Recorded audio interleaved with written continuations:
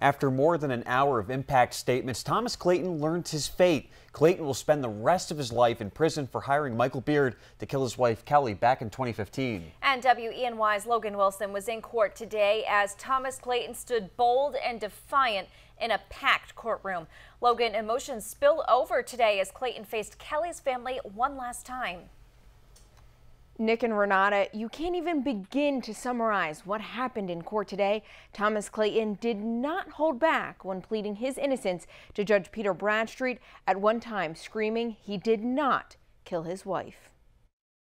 Back in February, a jury convicted Michael Beard to kill his wife Kelly in September 2015. On Monday, Clayton was handed a life sentence for orchestrating his wife's death. Once the judge gave Michael Beard that at the time of his sentencing, I expected nothing less, because this guy, as the attorneys for Beard said, this guy was the mastermind. He was the true predator in the case. Clayton learned his punishment after listening to impact statements from Kelly's family and friends, and after Clayton himself had the opportunity to deliver a passionate 20-minute speech to the entire courtroom. He showed mixed emotions, at one point thanking Kelly's family for taking care of his kids, and at another point saying the family, quote, embarrassed Kelly's memory. Clayton and his attorney maintained his innocence throughout the sentencing. Because I truly believe that this is one of those rare moments, and I emphasize rare, where the jury got it wrong. And unfortunately, once the die is cast, there isn't a whole lot that follows except for the inevitable, and that's what this sentence was. Some of Kelly's family had already left the courtroom before the outburst. Clayton also focused some of his anger towards DA Wetmore, hinting at allegations of misconduct. No, I wasn't surprised. Nothing that would come out of Thomas Clayton's mouth would surprise me at this point. Now, coming up on WENY News at 6, hear from Thomas Clayton's family as they speak out for the first time, and how his attorney is already planning an appeal. But for now, reporting in the studio, Logan Wilson, WENY News. First and foremost, I am extremely proud and honored to call Thomas my son. Life without the possibility of parole. That was the sentence handed down to Thomas Clayton in Steuben County Court just a few hours ago. Good evening, I'm Renata Steele. And I'm Nick Quatrini. After more than an hour of impact statements, Thomas Clayton learned his fate. Clayton will spend the rest of his life in prison without the possibility of parole for hiring Michael Beard to kill his wife Kelly back in 2015. And WENY's Logan Wilson was in court today as Thomas Clayton stood bold and defiant in a packed courtroom.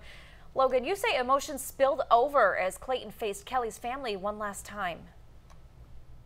Yeah, Nick and Renata, you can't even begin to summarize what happened in court today. Thomas Clayton did not hold back when pleading his innocence to Judge Peter Bradstreet. His family stood by him, speaking out for the first time. Back in February, a jury convicted Thomas Clayton of hiring Michael Beard to kill his wife Kelly in September 2015. On Monday, Clayton was handed a life sentence for orchestrating his wife's death. His family stood by him from the beginning, and now they say this fight isn't over. It's very sad, too, and there's a lot of people within this community who loved and supported Tom and wanted to come forward with statements, but were fearful because of retribution from people within the community. Clayton learned his punishment after listening to impact statements from Kelly's family and friends, and after Clayton himself had the opportunity to deliver a passionate 20-minute speech to the entire courtroom. He and his attorney maintained his innocence throughout the sentencing. There truly is a Thomas Clayton that is known to the world, who is a remarkable human being. And I think that, unfortunately, the evidence spun out of control. I think there are issues that will be raised on appeal, which presumably will see us back here a year from now, probably with another trial, I would hope. During his declaration of innocence, Clayton showed mixed emotions, at times attacking Kelly's family and friends, as well as accusing law enforcement and the prosecution of misconduct during this case. The jury would be the true lie detector in a case of this sort.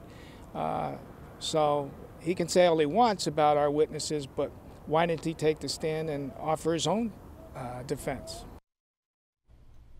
DA Wetmore says he is already preparing to fight appeals from Clayton's attorney. Clayton will be transferred from the Steuben County Jail to a prison within the Department of Corrections within the next coming days or weeks.